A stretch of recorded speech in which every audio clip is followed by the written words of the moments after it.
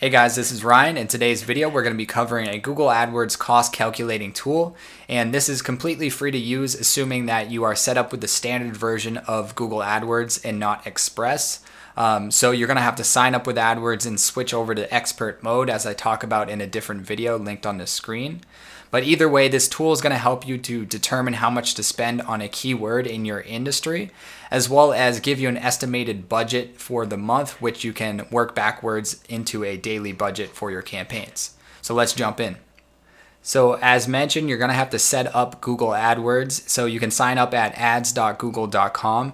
And this process is going to instantly push you through the setup process for Google AdWords Express. And you can instantly skip this by clicking the link at the bottom there that says expert mode. If you go through the process, you're already in Express, you can actually click the link up at the top there and then switch over to expert mode there.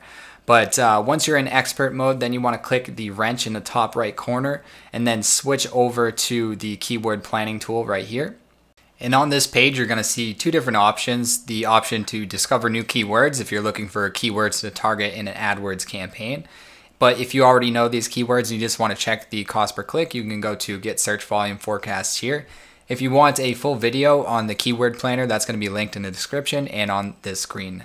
But for now, we're just going to go to volume and go to, let's say, dentist near me. We can say a dentist in Boston. We can say cosmetic dentist, pediatric dentist, endodontist. And that's good for now. Then on this page, you're going to get a bunch of estimations on search volume, exactly the information that you're looking for. You can see historical metrics, as this was just talking about here. So it's going to show you trends, which is really interesting to see if there's seasonality within the industries that you're targeting. But we'll just go back to forecast. You can also put negative keywords in here as well, and that will update the information here. So these are all estimations that Google's going to give you based off of historical data in the area that you provide. Notice too that you can change the locations. So this is by default going to be on the United States. So make sure that this is on the location you want to target. Down here, you're going to see the volume, but this is for the national volume right here. And this is going to be your actual like clicks and impressions and cost based on the area itself. And what we can do up here is actually set a max CPC, so max cost per click for your keywords. And this is basically just telling Google that we're only going to be able to spend this much for a click max. We can spend less. As you can see, the average CPC for their account is going to be less than your max that you give it. But you can adjust this accordingly. It's going to change the data down here, because at a smaller bid, you're going to get less impressions and less clicks total. But as you increase this, your impressions are going to change. Now it's 2,000. So changing this will update this information down here as well as here and up here. The next thing that we want to do is see how much a cost per lead is going to cost for you on average. So let's just set a conversion rate percentage. This is going to say how many clicks to your website generally turn into a conversion. And if you already have website traffic coming to your main website from Google, then you can look at this in the reports for Google Analytics to get a percentage for conversions, if you have goals set up, of course. But otherwise, you might just have to estimate if you're sending traffic to your main website, and if you're in a white collar like medical industry, then your conversion rates are going to be a little bit lower. If you're in kind of like a niche industry with maybe a large sales process or a long sales process, your conversion rates might be lower. So for medical industry, I'd say like conservative would be 8%. If you're in like blue collar, you might be more like 10%, 12, 15%. Home service could be like 15, 20%, 25% if you're using landing pages. But for now, we're just estimating this, and we're just going to say 8 for now. It's going to change this information.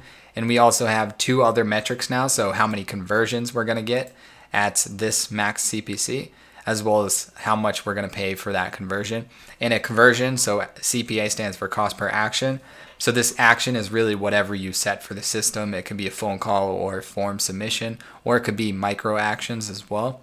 But anyways, this is going to give you a sense of as you adjust this, how much you're going to be paying and how that adjusts up. See, if you spend more for a bid, obviously you're going to be spending more for a lead for your business, but you're also going to get more volume. So the goal is to find that healthy medium where you want to figure out where on this graph you want to exist.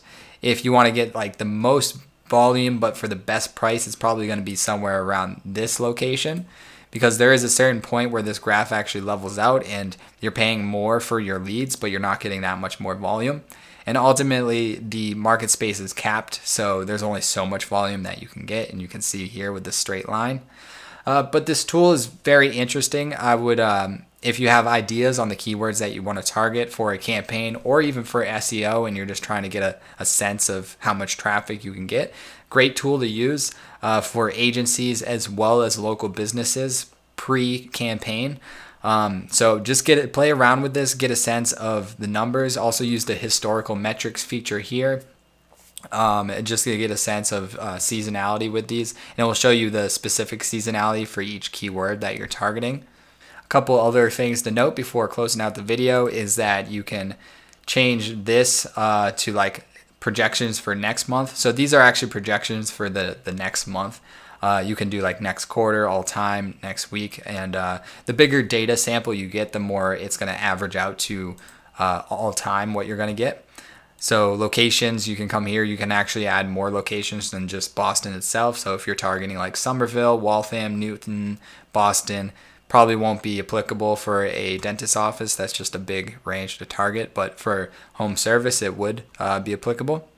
And then, yeah, that's all you pretty much need to know about that. Keyword ideas, this is going to give you ideas. And in the other video that I made, I highly suggest checking it out. Talk about using the keyword planning tool to get more ideas for what to target. And then you can add those to your plan, jump over here, and then see with all these additional keywords what your numbers are going to be. So hopefully this is helpful. Hopefully this is a really cool tool. I like using this whenever I give like an audit to someone or I'm talking to someone in a sales conversation. It's cool to take a snapshot of this information and say, hey, this is what I would estimate for your campaign in this area. Looks really professional. Yeah, I hope this tool helps you guys. And if you liked the video, click like. Any questions, put them in the comments section below. In the description, there's going to be other videos related to this topic as mentioned in the video. Subscribe if you want more information on Google Ads. Till next time, guys. Cheers.